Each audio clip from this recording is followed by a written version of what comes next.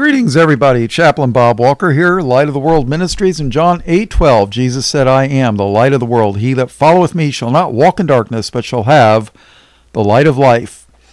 I did the introduction for Isaiah 65, and then I read the book of Jude, which ties into this book. Now, what I'm going to do is I'm going to read Isaiah 65, and then I'm going to do another part where I do the commentary on it. I'm trying to keep these under 15 minutes for a reason. So let's read Isaiah chapter 65, verse 1, and then I'll go back and do the commentary in another part. Verse 1, I am sought of them that asked not for me. I am found of them that sought me not. I said, behold me, unto a nation that was not called by my name. I have spread out my hands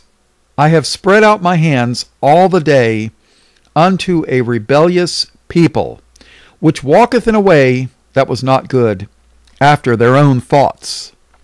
A people who provoked me to anger continually to my face, that sacrificeth in gardens and burneth incense upon altars of brick, which remain among the graves and lodge in the monuments, which eat swine's flesh. Doesn't look like the Lord likes people that eat swine's flesh. Would you like bacon with those eggs? And broth of abominable things is in their vessels, which say, stand by thyself, come not near to me, for I am holier than thou. You ever know people like that? Don't get too close to me, I'm better than you, for I am holier than thou. These are a smoke in my nose, a fire that burneth all the day. Behold, it is written before me, I will not keep silence, but will recompense, even recompense into their bosom, your iniquities and the iniquities of your fathers together, saith the Lord, which have burned incense upon the mountains and blasphemed me upon the hills. Therefore will I measure their former work into their bosom. Thus saith the Lord, as a new wine is found in the cluster, and one saith, destroy it not, for a blessing is in it, so will I do for my servants' sake, that I may not destroy them all. And I will bring forth a seed out of Jacob, and out of Judah, an inheritor of my mountains, and mine elect shall inherit it. I always find it interesting that when you start talking to Christians, they're like, oh no, well, we're not the elect, we're not the chosen people. The you-know-who's, the Antichrist over in the Middle East, the word that starts with a J and rhymes with news, they call them the elect, the chosen people, but, oh, God forbid you believe Christians are. Oh, that's a heresy. No, it's whosoever will. Then, they're only consistent in their inconsistency. They really, really, really believe that the antichrists that deny and hate Jesus are his elect, his chosen people. Really. But I'm a heretic because I believe that Christians are God's chosen people. Jesus said, my sheep hear my voice. What can I tell you? And out of Judah, an inheritor of my mountains, mine elect shall inherit it, and my servants shall dwell there. And Sharon shall be a fold of flocks, and the valley of Achor a place of the herds to lie down in, for my people that have sought me. But ye that forsake the Lord, that forget my holy mountain, that prepare a table for that troop, and that furnish the drink offering unto that number. Therefore will I number you to the sword, and ye shall all bow down to the slaughter.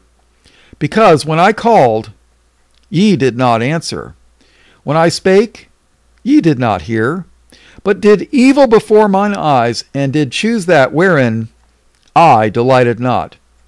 Wherefore thus saith the Lord God, Behold, my servants shall eat, but ye shall be hungry. Behold, my servants shall drink, but ye shall be thirsty. Behold, my servants shall rejoice, but ye shall be ashamed. Behold, my servants shall sing for joy of heart, but ye shall cry for sorrow of heart, and shall howl for vexation of spirit. And ye shall leave your name for a curse unto my chosen. God has a chosen people. Believe it. For the Lord God shall slay thee, and call his servants by another name. Could that name be Christians? Verse 16. That he who blesseth himself in the earth shall bless himself in the God of truth, and he that sweareth in the earth shall swear by the God of truth, because the former troubles are forgotten, and because they are hid from mine eyes. For behold, I create new heavens and a new earth. And the former shall not be remembered, nor come into mind. But be ye glad and rejoice forever in that which I create. For behold, I create Jerusalem a rejoicing, and her people a joy. And I will rejoice in Jerusalem, and a joy in my people, and the voice of weeping shall be no more heard in her, nor the voice of crying. There shall be no more thence an infant of days, nor an old man that hath not filled his days. For the child shall die 100 years old, but the sinner being 100 years old shall be accursed, or accursed.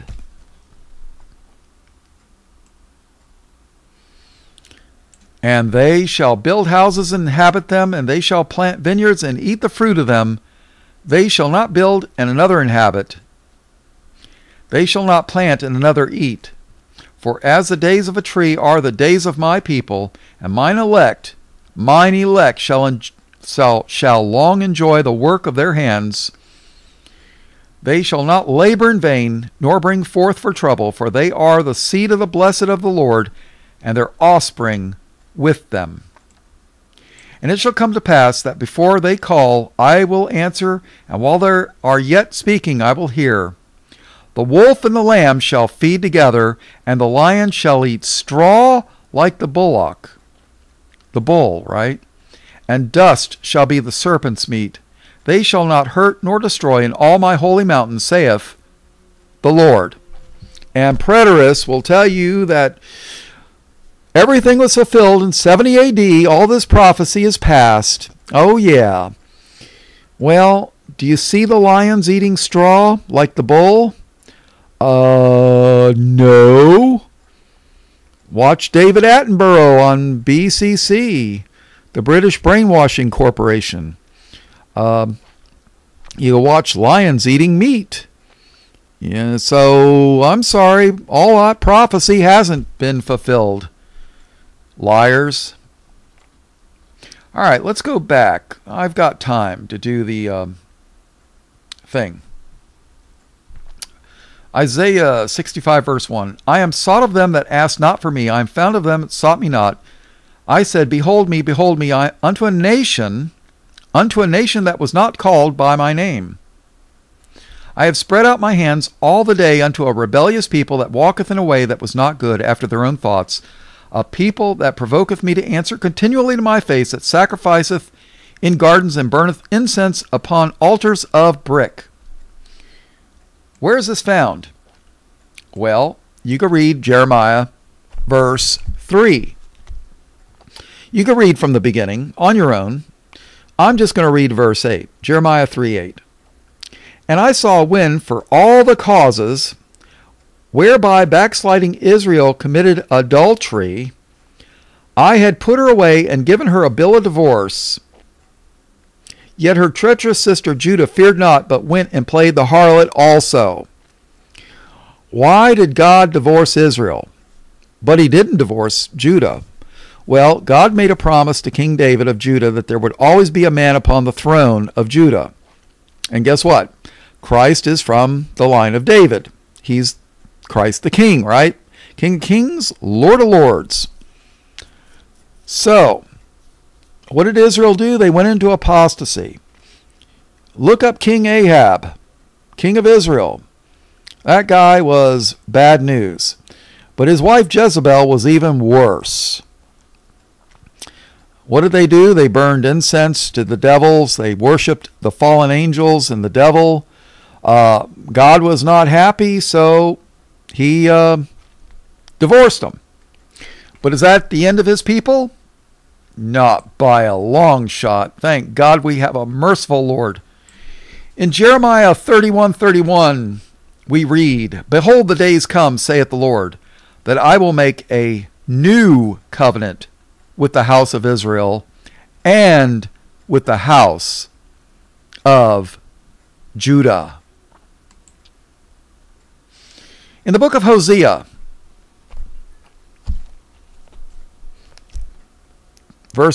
chapter 1 and verse 9, God told Hosea to marry a whore, an adulterous woman. Spiritually, I guess they could call it Israel, right? And then he had a kid. Hosea 1:9. Then said God, Call his name Lo-Ami, for ye are not my people, and I will not be your God.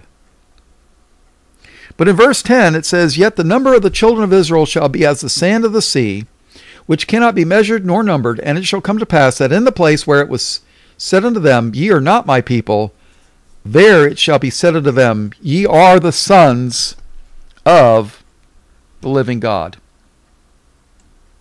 Hosea 2:3. And I will sow her unto me in the earth, and I will have mercy upon her, Israel, that had not obtained mercy. And I will say to them which were not my people, Thou art my people, and they shall say, Thou art my God. Is there a New Testament witness? Of course there is. You know me. Romans 9:25. As he saith also in OC, the Greek rendering of Hosea, I will call them my people which were not my people, and her beloved which was not beloved.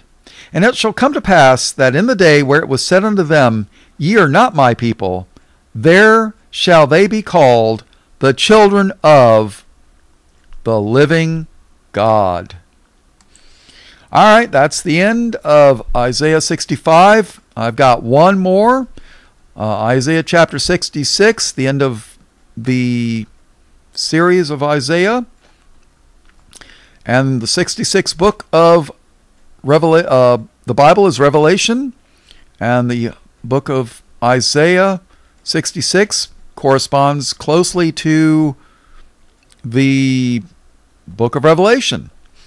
Just like the 65th chapter corresponds loosely to the book of Jude. So make sure you hear the commentary on Jude either before or after this, So all blessings, praise, glory, and honor to God the Father and his only begotten Son, Jesus, who is the Christ, the Lamb of God, slain from the foundation of the world. All blessings, praise, glory, and honor belongs to him. In the name of Jesus, amen.